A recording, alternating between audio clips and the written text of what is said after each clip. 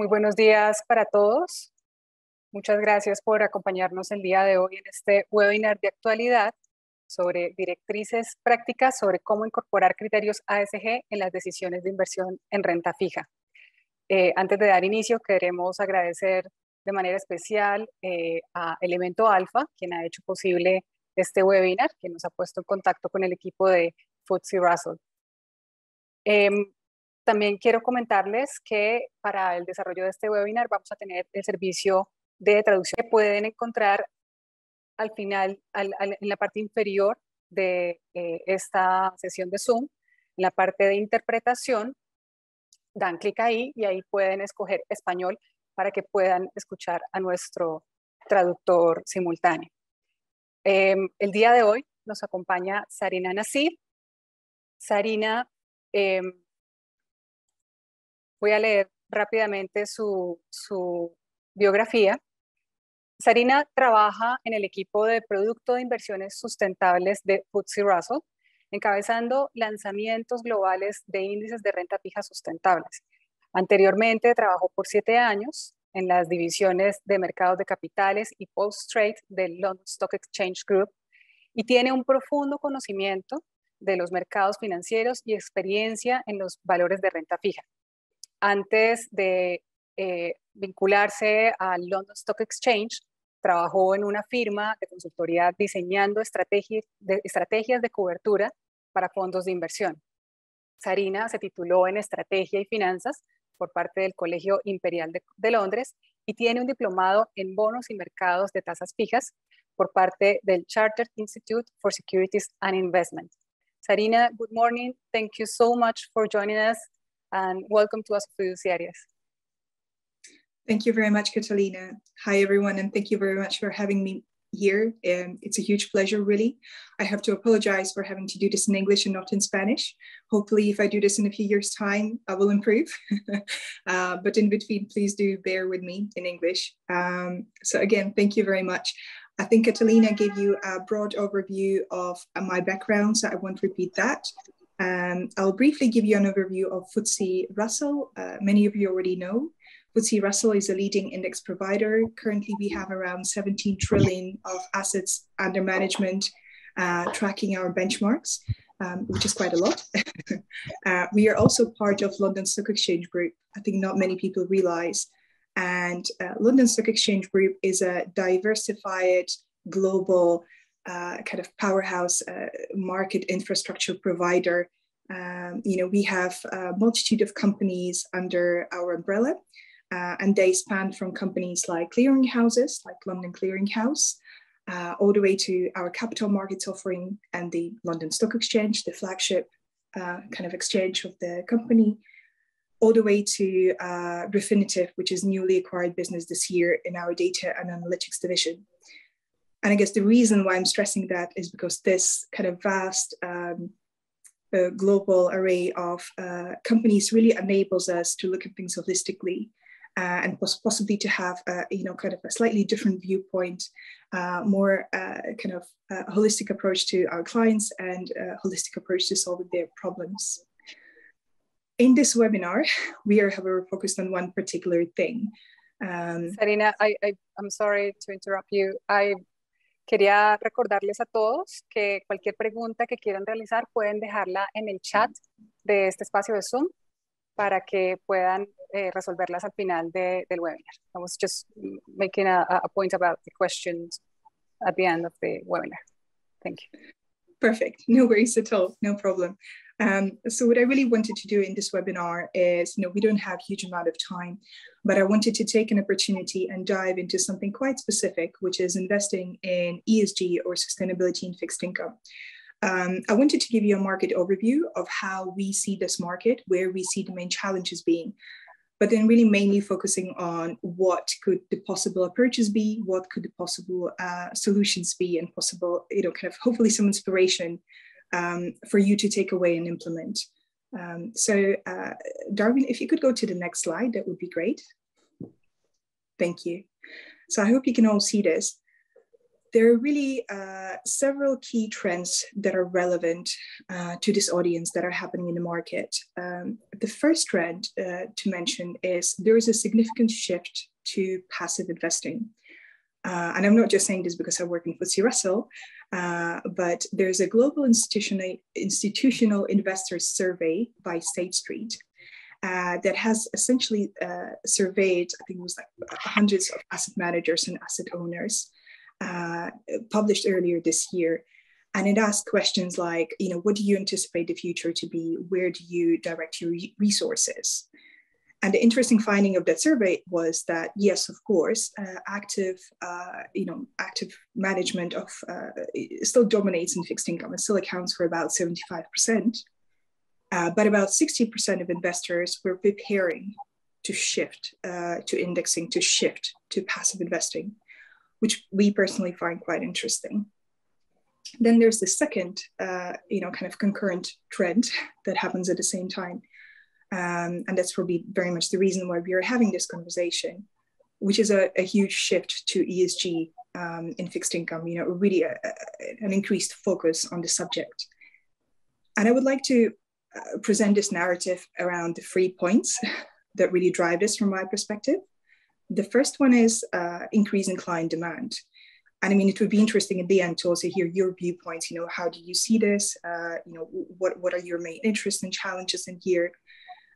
From our perspective and from our experience and conversations with clients, it really revolves around an increased interest from all stakeholders in the investment lifecycle, who suddenly want to make sure the investment proposition is aligned with their ethical values or religious values, who want to make sure that they are essentially climate aware. In some cases, they're even committed to things like net zero by 2030 or so. So that's kind of the first one. And the second one goes really hand in hand with that. And that is increased kind of awareness of the impact. And that really stems from the fact that if we want to achieve, let's say 1.5 degrees Paris alignment, we cannot do that whilst ignoring the second biggest asset class in the world, fixed income. So there's an increased demand to have more transparency across the whole portfolio, not just equities. And I think that's really key. And of course, both of these things are driven by, and are kind of encouraged by the regulation. So I really like this graph that you see at the bottom, the green graph. So what the graph shows you is a cumulative number of policy interventions in investment process or in kind of investment required disclosures for the investors. So the key point of this graph is that we can't avoid it, right? It's coming our way, we like it or not. And some regions, such as Europe, are far ahead, but other regions will catch up and it will kind of become much more widely spread. And probably to give you some ideas and some more color around the regulatory point, there's really two types of regulation that we see coming into play. The first one is regulation of, that tries to set a framework and say, you can't just call anything sustainable. You can't just say improvement in ESG without having a specific framework or without disclosing specific metrics around it. So they really want to ensure there's some transparency, and make sure that there is, there's a fair reflection and comparability across the markets and portfolios. The second one is probably even more interesting kind of from our perspective. And that's really regulation that looks at investment process. So that's a regulation that really mandates in your investment process, these are the things you should take into consideration. A good example of that are Dutch asset owners. So in the Netherlands, asset owners are required to incorporate something called UN Sustainable Development Goals, UN SDGs. For those of you who are not familiar with them, UN SDGs is essentially a series of 17 goals that were implemented and they were kind of set up in 2015 by the General Assembly of the UN. And their goals that are supposed to be achieved by 2030 should we all have kind of sustainable living and kind of good quality of life. And they include things like goal number 1, no poverty, climate action, affordable clean energy, clean water for everyone. So the interesting part, we actually have in our portfolio, we actually worked with, this is very public, with an asset owner called Detail Handel in the Netherlands. And we created a portfolio, an index, I should say, that is aligned with 4 of those 17 sustainable development goals. So that's you know, that's kind of, to give you a flavor of what regulation can mean in your context. And if I kind of turn to the gray part of the slide and the evolution, so I really see that there's a strong evolution of how we approach fixed income investing, you know, over the past decades, really. I mean, a couple of decades ago, if you spoke about fixed income investing, you would really speak about green bonds. I mean, people didn't know anything other than green bonds, right? And green bonds, again, so it's a great way to finance green activities, I suppose. It's a classification typically attributed by companies like Climate Bonds Initiative, where you have to certify that use of proceeds of your bond have to be used for specific type of green purposes. You know, and that's great, but essentially that's one of them, right? You can't kind of change the world with just having those, and you can't have just green bonds in your portfolio because there simply isn't enough of them. So then the market evolved more to be more around kind of exclusionary, you know, so looking at excluding certain sectors that are less or more or less desirable. So this can include things like ex-fossil fuel index, right? So essentially making your, you know, or ex-fossil fuel portfolio, we can say in this case, making your kind of portfolio low carbon by removing high emitters. And then it kind of progressed to being more, oh, I'm sorry, can I ask everybody to go on mute? I can hear some background noise. Thank you. Thank you. And then the kind of the next step in evolution, as I see it, is really incorporating a mix of exclusions and tilts. So, you know, you can have, and this is an approach we take as well in our indices currently. So you would exclude something, and I think the concept I would like to kind of bring to everyone's attention that's commonly adopted across asset owners, asset kind of managers, and also regulators to some extent, is a concept of baseline exclusions. So what baseline exclusions are essentially a set of minimal exclusions that are very hard to argue with in your sustainable investment portfolio. So those are the things that are really uncontroversially bad, to be kind of blunt. So typically they would include things like controversial weapons. So, you know, those are of course illegal. So you can't kind of have those in your portfolio if you want to be truly sustainable. They quite often include things like tobacco players, because tobacco, again, there's no safe amount of tobacco you can consume. And sometimes they would involve things like thermal coal. And then depending on kind of which asset manager, asset owner, regulator you look at, they can go a little bit further. They can go all the way to things like wider fossil fuel producers, or going a little bit further on things like alcohol, etc. But the idea in there is simple. So, you know, the impact of these on your index is likely not to be huge, you know, but you have bare minimum kind of, you know, standard of exclusions at the bottom, but you keep majority of your index in.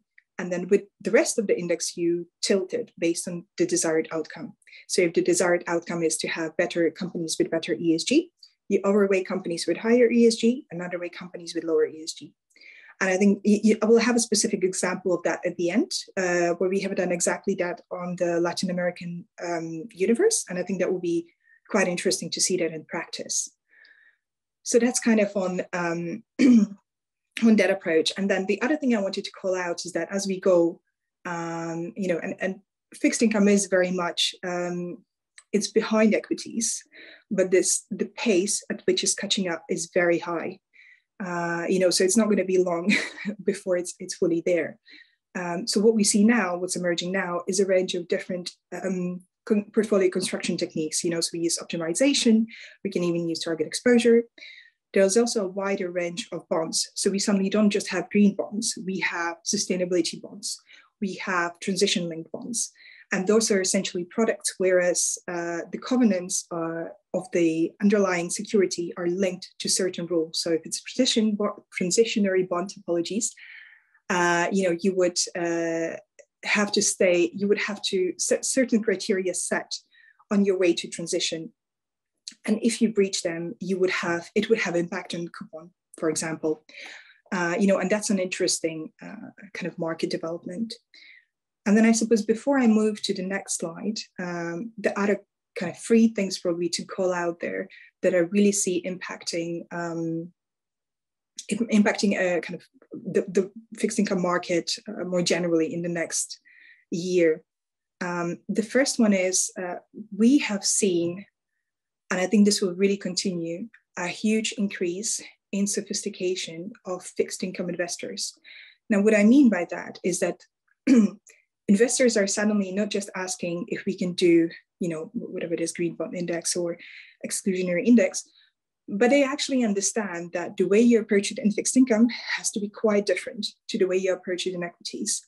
And we get questions like, is G pillar, the governance pillar, more important in fixed income than it is in equities? What should they do with duration when they have a climate solution or when they're on the net zero pathway? And this is very encouraging. This is fantastic. I think it also presents a very positive challenge for kind of the market and all of us to really think about how do we make sure that we do this right in fixed income and that we capture the characteristics of the underlying portfolio. The second trend, and I'm not going to kind of go into huge amounts of it in this webinar, but I think it's worth having it as a theme on its own, that's going to be coming, is climate indices or climate portfolios. So that's a huge emerging theme. And I think what I'm going to do, I'm going to give you an example of an EU climate benchmark. So we have a regulation that came into place recently in Europe that essentially says that every benchmark provider that wants to have an index that's called Paris aligned, they have to follow a certain set of criteria, and they have to achieve a certain number of kind of thresholds. And if they do, then they have a certification from EU climate benchmark that this is a Paris aligned benchmark. And those things, for inspiration, include things like removing high emission sectors, so removing fossil fuels, and so on and so on. That's probably not very surprising. Then it has 30 or 50% reduction target in emissions at the time of launch in comparison to the underlying benchmark. So that can be quite significant. And then most importantly, what they do, they have a 7% annual decarbonization target. So your portfolio has to decarbonize 7% year on year every year. And as an index provider, we have to resubmit the results to keep the stamp of the EU regulation. So we cannot deviate from this. I think we can skip it for 1 year, but then if we do it for 2 years in a row, you lose the stamp of approval, so to say. So, and I think that's just to give you an example of where what's happening in the other regions. And then the last bit that's worth mentioning. So in here, we're really going to focus on, kind of ESG, SI, kind of slightly more broadly. The trend that I see happening in the next year is that all sustainable investment data sets will be subjected to much higher regulatory scrutiny. So this has already started partly. A good example of that is IOSCO, which is an international organization of securities and commission. And they have recently, I think this summer, proposed a set of recommendations for their local regulators to improve reliability and comparability of ESG scores. And Darwin, if you can go to the next slide. Thank you. So I'm sure this audience is very familiar with the kind of ESG scores. So I'm not going to go into detail and tell you kind of what they are and how they work. But there's 3 things I really wanted to call out that I think are relevant for this webinar. The first one is there's many different providers of ESG scores, and there's actually studies published, and I can kind of share a link if it's of an interest, that show there's quite a low correlation between some of them, between the actual scores. So, bear this in mind. From LSEG perspective, we are very much aware that there's no one right way to create an ESG score. I mean, what you're trying to do there is essentially have a data set that assesses a company across a wide range of issues and tries to convey it into one number. And there's no right or single way of doing this. Our approach to this is to have a full transparency and full disclosure. So we operate very much on using publicly available information and having a rules-based approach. So you know exactly how the scores are constructed. And if you actually log into Refinitiv Aecon, you can actually drill into each score. So you can drill it and trace it back to the actual kind of article or the original source based on which it was scored. So we think, whilst we can't, nobody can have kind of the perfect right data set, we think it's very important to be transparent and to be rules-based. And that kind of helps, because I think quite often if you can't explain why the score has changed because it's down to the discretion of the analyst, it's very much kind of a black box approach, and we try to avoid that. And then the last point on this one to make, really, it's actually one before last, is the ESG scores have biases. And this is very natural. So we have a paper, and I'll make sure to share kind of a link to that after the webinar, where our team tried to identify and kind of isolate different biases. And what I mean by biases, it's simply to say that companies that are larger, that are in specific industries or countries, are more likely to have higher ESG score or lower ESG score. And this is, it's important to be aware of that when you're constructing an index. And I'll kind of give you specific examples later. But it's natural.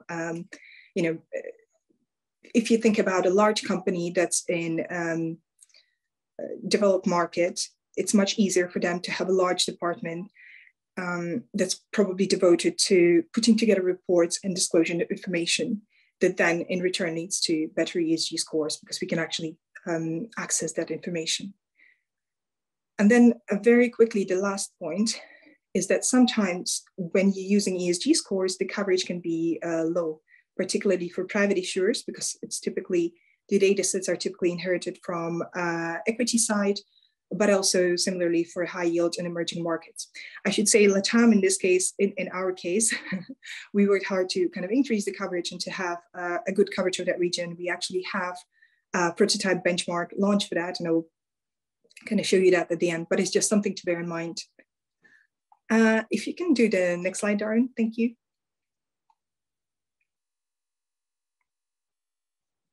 Thank you. What I wanted to do here is really to start thinking in compartmentalizing it. What are really the different investment objectives and investment approaches you can have? And it would be very good actually after the webinar to hear from the audience, so to hear really how do you invest? What do you consider? From my perspective, I think investors have a spectrum of different objectives.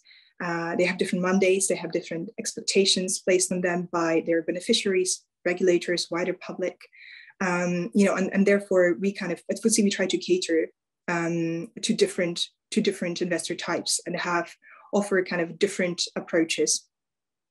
And what I wanted to do is to break down, the 4 key types of investors that we see in the market, and that's what you see in the box, in the blue-green box. FTSE has interesting colors. We always have much more sophisticated colors, so you can't say it's just red or blue or green. So yes, it's in your right-hand side. So the first type of investor we look at is the investor that is really looking to incorporate certain non-financial objectives, be it ethical, sustainability, societal values in their portfolio, but they don't really want to give up too much or hinder too much their financial performance. and this is a very common type of investor. And we have kind of solutions that address that. The second type of investor that we see more commonly in Europe than anywhere else is same as the first one, but they actually have ability to sacrifice a little bit more of their financial performance, whether it be tracking error or yield or other metrics. The third type of investor is looking at ESG really as a risk mitigation. And this is not a this is not a bad approach in fixed income. Reducing the number of companies that are more likely to default or have misconduct makes sense. It reduces reputational risk possibly as well. There's some evidence that high ESG companies are better at managing business and operational risk. So that would support that argument for lower idiosyncratic risk. And then there's the fourth type of investor that looks at ESG as a way to enhance performance. And I have to say with this one, the evidence is a lot weaker on fixed income side. The evidence is a lot stronger on equity side. But there is such investors, and there's actually some studies. I've read about 3 studies on this, and they each came to different conclusions. So I kind of let you do your own research, I suppose, and see what you think of that. But there's no consensus on that quite yet. And if you can go to the next slide, Darwin.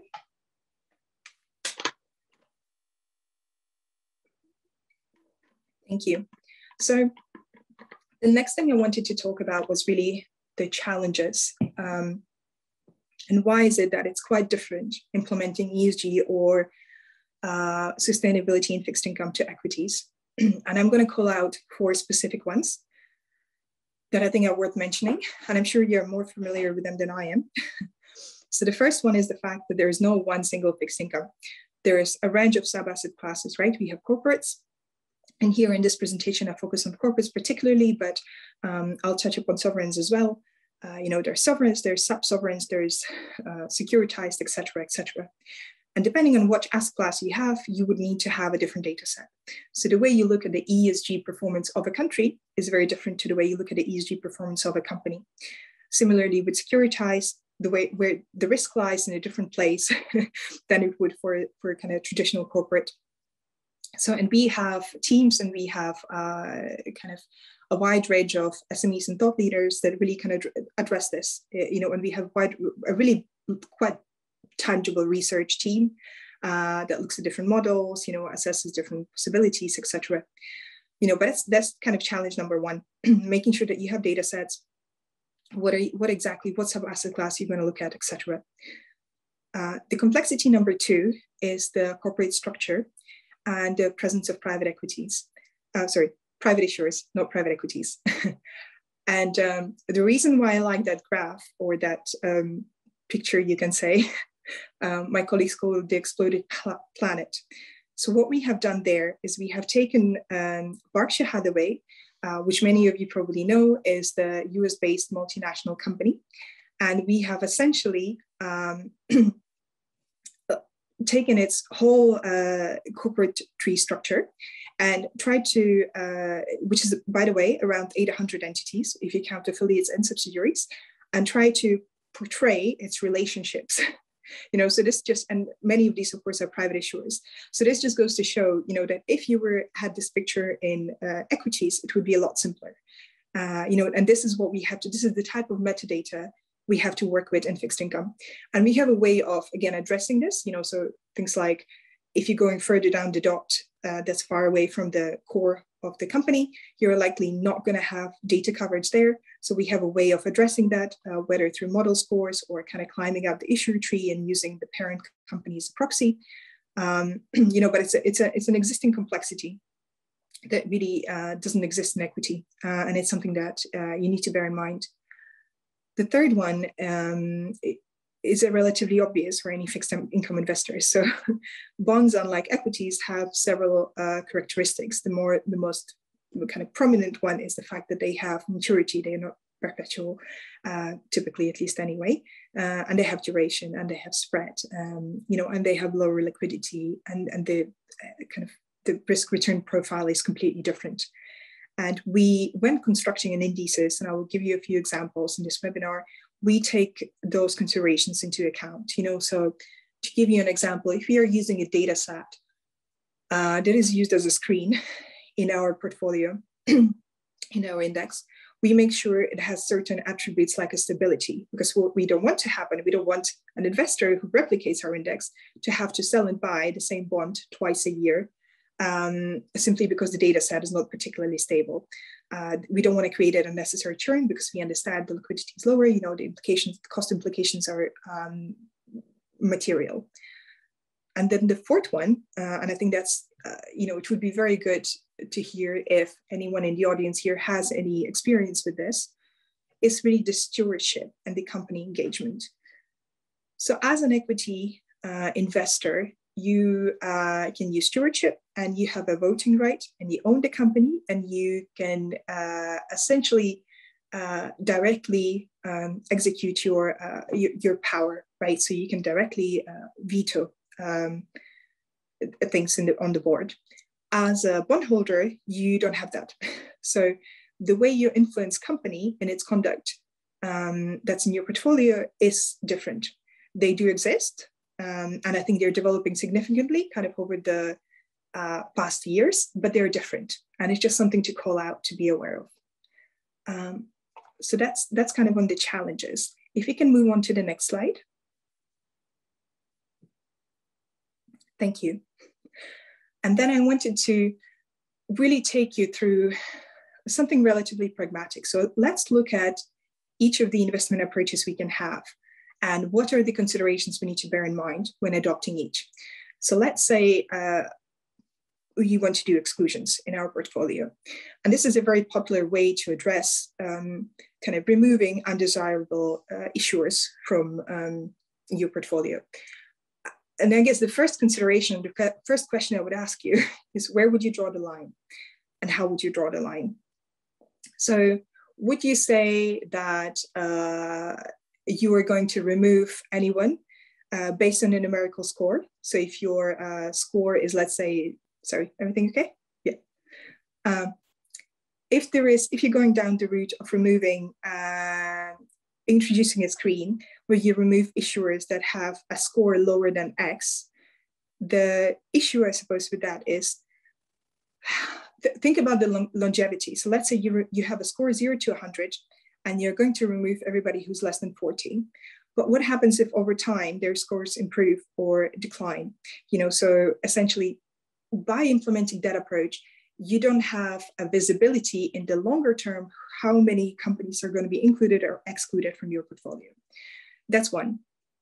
The second one, if somebody challenges you on that, how would you need to have a very clear rationale of defending that.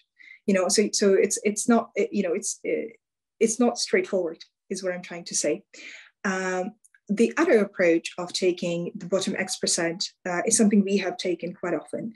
The reason why is typically sometimes when you have a threshold that's based on the number, you have to adjust it as you go for the reasons I just mentioned, whilst kind of keeping the stability, knowing that it's always going to be X% of the portfolio is sometimes more desirable. The other thing to bear in mind is, if you remember what I said about biases in the ESG, scores, we have to make sure that when we implement this, that we bear those in mind. So I'll give you an example. Let's say you have a global broad investment grade portfolio. And let's say you want to implement that, you would just want to blankly remove 25% of the bottom, or it can be a numerical threshold. So by kind of, depending on what data set you use, of course, by simply removing that chunk, you will essentially get rid of all your major markets. You would probably get rid of all your small caps, and you would probably get rid of a lot of utilities and energy and mining companies. So I'm not saying it's wrong, but I'm saying you need to bear in mind that that's the kind of skew you will get. So it requires a bit of thought when constructing the portfolio, but it's actually possible to do it and to do it well. And I'll show you kind of an example of how we approached it at the end as well.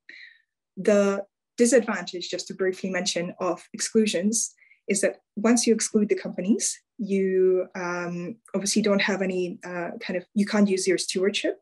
So, you can't persuade them to or pressure them to have better ESG or to improve their practices.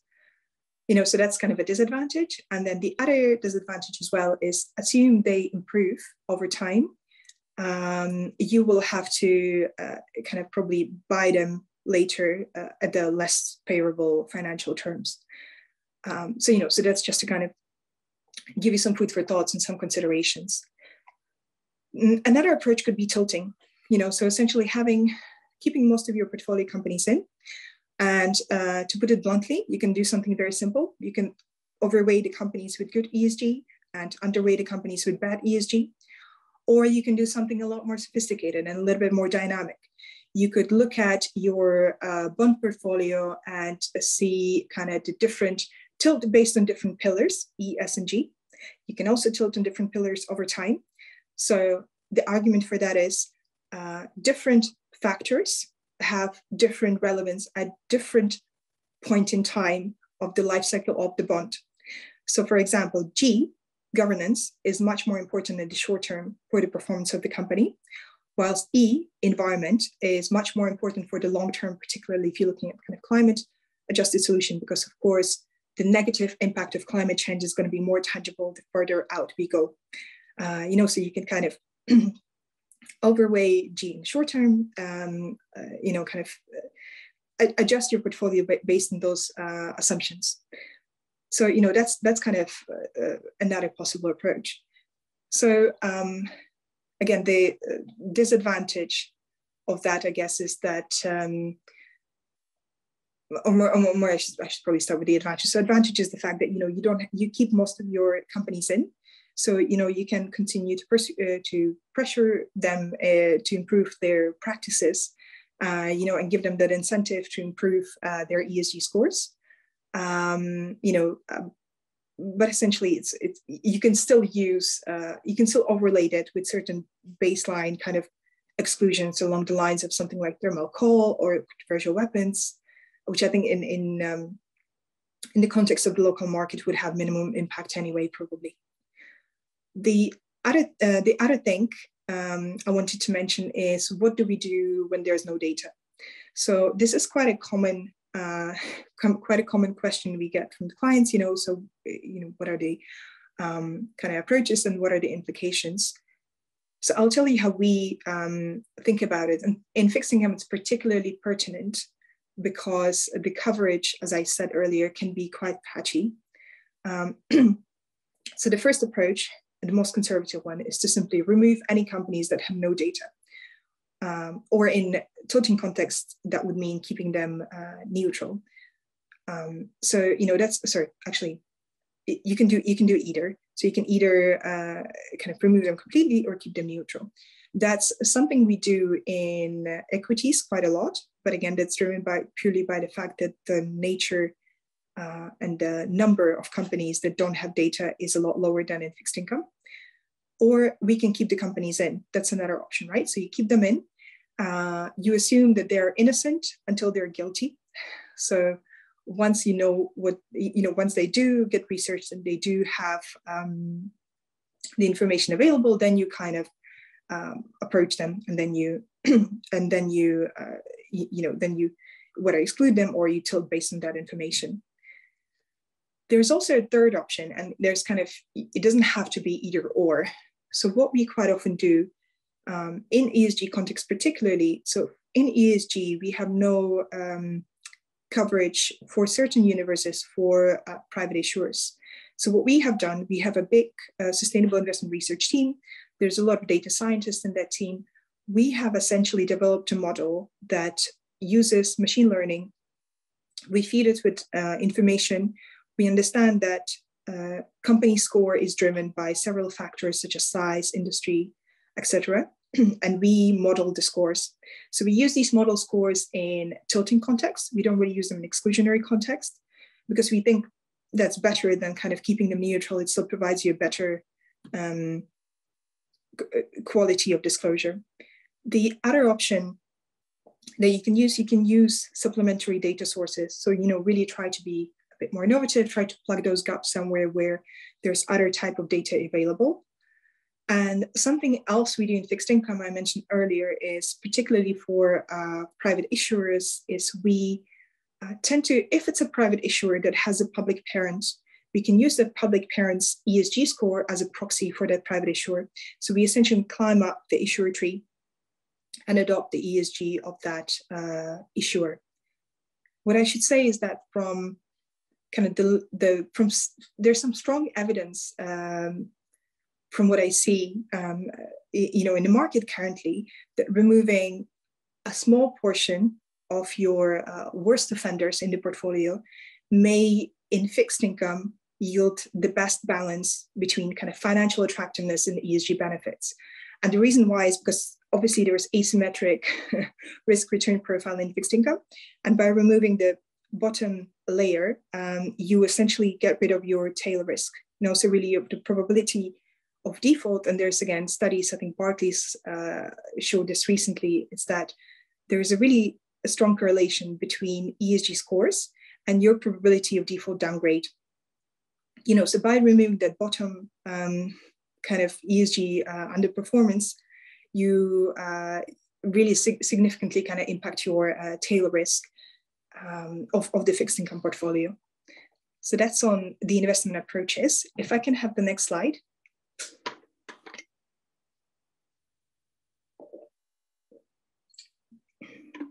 Apologies. So what I wanted to demonstrate here is to give you a couple examples of what can happen if you approach it too simplistically, you know, and things to avoid when building your ESG fixed income portfolio. So you know, when you're building fixed income portfolio, there's a really clear balance of interconnected variables that need to be considered carefully, and their relationship between each other kind of needs to be assessed to really avoid possible kind of negative consequences. And I'll give you 3 examples. So the first one is concentrated portfolios. So, you know, quite often, sometimes investors want to be very aggressive on their exclusions, and they exclude so much that they end up having a very concentrated and unattractive portfolio. And I'm sure you're probably more aware of this than me, because I know your kind of Colombian underlying market is kind of also not particularly diversified or huge universe of companies. The extension of that problem is that sometimes what happens in fixed income is that by, for example, looking at things like ex-fossil fuel index, where you remove a lot of fossil fuels, you end up overweighing banks or financial institutions. Now, that's not necessarily kind of bad in itself, but the criticism you may get is that in spirit, banks are the ones that are essentially financing oil and gas exploration. So therefore, in spirit, you're not necessarily aligned with low carbon or low climate. The way to solve for that is that you can introduce a cap on specific sectors. You know, and that's something we do in some of our benchmarks as well. So that's kind of those 2. And then again, just to give you another flavor of what I talked about earlier about ESG biases and risk characteristics, by approaching ESG portfolio too simplistically, you know, and essentially, let's say you want to pick just the top performance of ESG in fixed income without controlling for the underlying risk characteristics or anything else, you will essentially end up with a biased portfolio, right? Most likely, that will consist of large companies with low spread, high credit rating, and low yield. You know, so you need to bear that in mind. And then what I thought will be interesting, so if you look at the bottom of your slide under the picture in the gray box, so Fidelity have recently conducted a study of ESG scores and bond characteristics. And this is a sample study, you know, so this is not something, I'm sure if, you know, you can maybe find something that contradicts it, but I thought this would be something quite interesting. And essentially the relationships they have observed based on this quantitative analysis is that high ESG companies tend to have lower leverage. So this is consistent with the fact that, you know, obviously if you have higher leverage, you're more likely to default, you know, kind of that whole interrelation with the ESG. So then there is the higher sales, which essentially correlates to the large company bias, higher dividend yields, and similar margins. So, you know, just an example of how the different bond characteristics can interplay in the portfolio construction. So that's kind of the broad bulk of what I wanted to talk about. Now, Darwin, if you could bring the next slide. Thank you. So what I want you to do now really is to give you a practical example of something that's a little bit closer to you. And this is a prototype index that we have actually only launched literally a few days ago. But I wanted to bring this to you and to kind of show you an example of what we can do. So we have launched LATAM Corporate Index, and that's a carve out of our FTSE Emerging Market Broad Bond Index. It's a little bit of a mouthful. And we created essentially 3 types of that index. 2 are screens, one based on the score, numerical value, another one based on the scores, on the percentage of the kind of removing bottom 20% of the index, and the third one that uses tilts. And before I go into that, actually, Darwin, if you can go to the next slide. Thank you. What I wanted to briefly touch upon is the data source that we are using.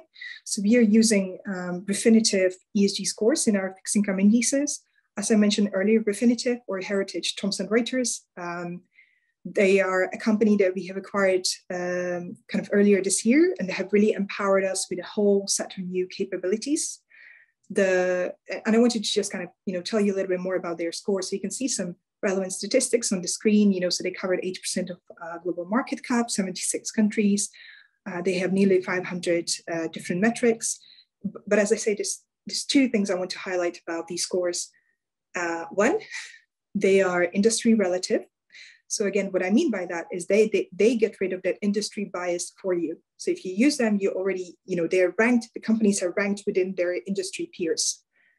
And 2, is the level of transparency. And I kind of haven't put it in the slides here. I should have really shown you the screenshot. But if you go into Aecon and you kind of log into the terminal, you can really drill down all the way to the, you know, from where's the score, what is the score for E-pillar, where does it come from, you know, how has it changed, what are the sources for that? And you can kind of drill it all the way down, you know, which is very important to us, you know, exactly how it's constructed. And, you know, you can easily kind of, you know, see that and have that high level of transparency. If you can go to next slide. Apologies. And just to give you an idea of how our scores are constructed. So we use a range of sources. We use company websites, you know, stock exchange filings, different news sources, NGO reports, et cetera, et cetera, et cetera.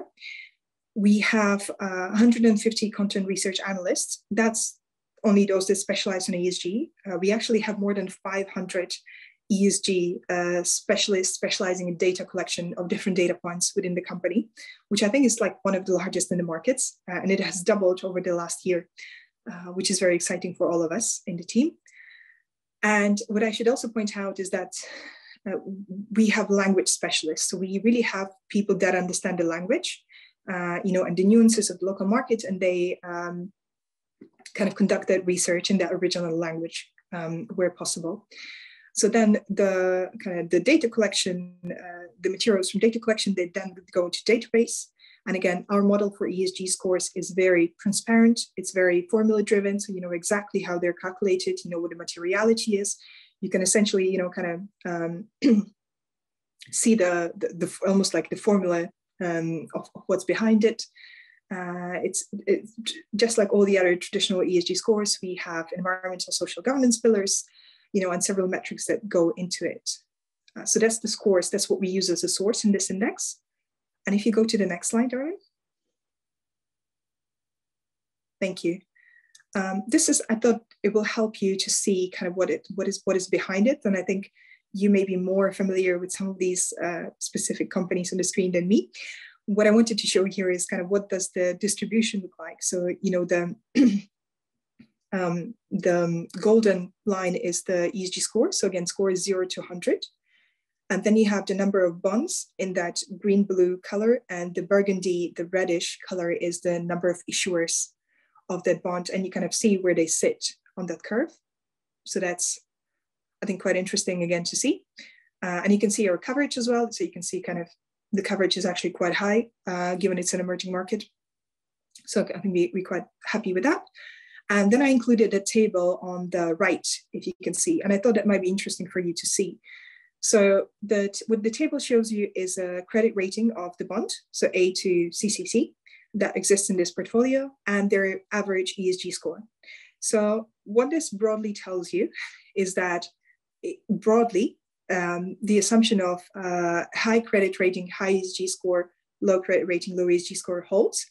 But of course, this universe is relatively concentrated. So you can still see some, I wouldn't call them anomalies, but I would call them, certain companies that just have specific characteristics to this index. Like, for example, the B- has, relatively low average score. I think it's driven by two companies there. Just like BB and BB plus have a relatively high one. But I thought it would be quite interesting for you to kind of see the distribution of that. And then if you go to the next slide. Thank you.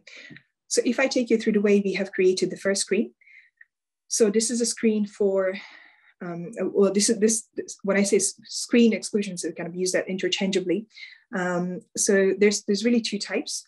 So there's the first type, where we have taken an ESG of 20, so ESG score of 20, and anyone who's below 20 is excluded. And then there's the second type, and this is what you can see. You can kind of see where it draws the line on that graph. So you can see the threshold and the dotted line across, and then anyone who's kind of on the left side is excluded, and then anyone who's on the right side is kept in. And then there's the second type, which really looks at removing the bottom 20% of that index.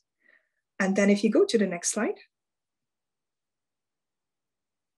and apologies, I think I haven't mentioned it, it's US dollar market cap index, in case if I forgot to say that. The second iteration of this index is essentially using tilting. So we take a regular approach of taking the ESG scores, converting them to Z scores, then to S scores, and then we get our ESG score tilt. And then we have standard market value, kind of the actual index, then we multiply it by the ESG score tilt, and then we get the adjusted ESG index. So essentially what this index does is it takes the companies that have high ESG and overweights them, and the companies with a low ESG are underweight. And then if you can go to the next slide. Thank you. And here you can essentially see the results, the summary of the backtesting, again, as an example. A couple of things to note. The way we approached it in this case is there's certain adjustments, so like neutral to the base universe. So we made them sector neutral, which is usually quite important for our clients to make sure that it's sector neutral. So, to keep the proportions the same. It's duration neutral as well. So, we don't want to significantly change the underlying risk characteristics of that index.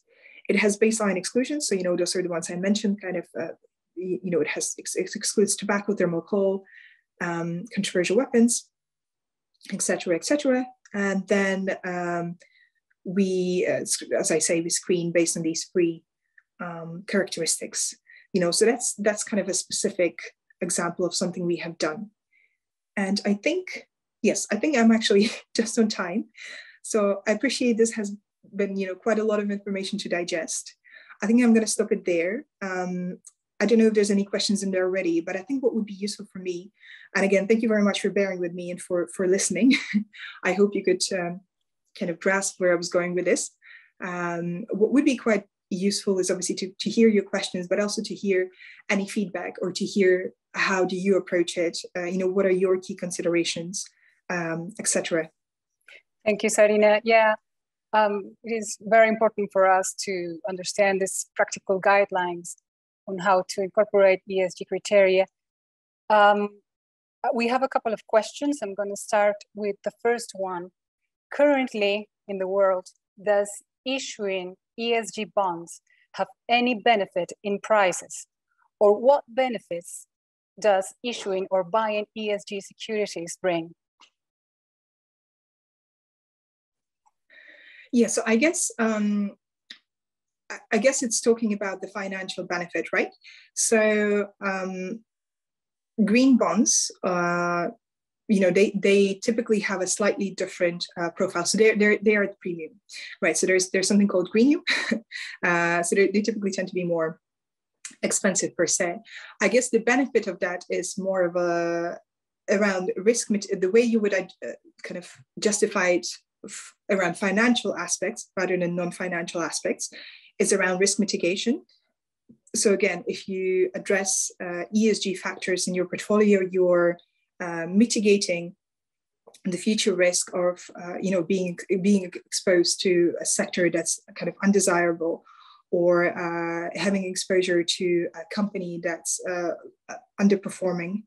So I think it would drag the narrative around that, and I would really come back to the graph I showed at the beginning, and really at the number of the policy interventions we have seen, and say, whilst at the moment it may seem like you have to give some yield to have an ESG adjusted portfolio, I think in the longer term that this is where kind of everything is going. So I would almost look at it as a mitigation of tail risk potentially, reputational risk and so on. So I don't know if that fully answered, but those are kind of my thoughts. Thank you, Zarina. That was a question. There's a question the first question was by Sebastián Peña. Now we have a question by Antonio. He asks, if I have a portfolio with different bonds from the same company, does the term or maturity of those bonds affect the overall ESG score of the portfolio at all? So say that again. Sorry, could you repeat that? Yeah, yeah. If I have a portfolio with different bonds from the same company, mm-hmm. and the question is, the term or maturity of those bonds affect the overall ESG score of the portfolio at all? Okay, yeah, got you, yeah. So the way ESG scores are constructed is typically at an entity level. So if you have a set of bonds that belong to the same company, they would typically have the same ESG score. If they have the same issuer, they would have the same ESG score. Now, so what that means is that there's no adjustments made in the data set itself, in the ESG data set. It's not taken into account what's the specific characteristic of the security. So, it doesn't change the ESG rating. However, what we typically do and how we address it in fixed income is at the construction of, in our case, index, in your case, probably a portfolio, at that construction level, there's things you can do to overweight or underweight companies based on duration, let's say, or, quite often the request that we see from clients more often than changing the duration is actually keeping duration the same. So I'll give you an example. So if we have an index that has a specific duration profile, we then overlay that with ESG, and we make an ESG version of that index. Clients typically want that duration profile to remain exactly the same. So we have adjustments to make at the index or portfolio construction level to make sure duration doesn't change. So hope that answers. Thank you. Thank you, Zarina. We have one more question, if you will. What will you advise to portfolio managers to be able to incorporate ESG investments in a fast and orderly way? I would probably say so a fast and orderly way. So you have to start with the data set. So do you have data set available to you that covers your portfolio? Assuming that you do, I would do something along the lines of what I mentioned earlier in this call. So you can have, you can exclude certain kind of uncontroversially bad things from your index, if you hold them at all. So those can be things like controversial weapons, tobacco, thermal coal, so exclusionary approach there. And then you look at your portfolio and you look at the worst performance, so really catching that like bottom pie. And if you remove that, there's a strong evidence that you're removing a significant tail risk from your portfolio. So i.e. you're removing the companies that are more likely to default. So you kind of de-risking them. So that those are probably the very fastest and the simplest things you can do. Okay, thank you so much, Zarina. I think we have one more question by Stefania. Zarina, you mentioned that when an investor has a bond, has different ways to make a stewardship. Can you explain a little bit how this works in practice? Yeah, of course. So as an equity investor, you would typically have a voting right. So you would, sit on their board, you own the company, you have very clear, you can kind of use your negative reinforcement, so if you're saying, please improve your ESG practices, they're not listening, you can vote against certain policies that discourage ESG practices. In fixed income, it's quite different. You're a bondholder. So what, the kind of the equivalent of negative reinforcement would really be things like covenants, so imposing covenants within their bond. At the time of refinancing, you can, increase the cost. You can negotiate, or you can just say, I'm not going to finance you unless you do X, Y, Z again. And those are the negative things. But what I really want to stress is that those are typically not, those are not necessarily always necessary.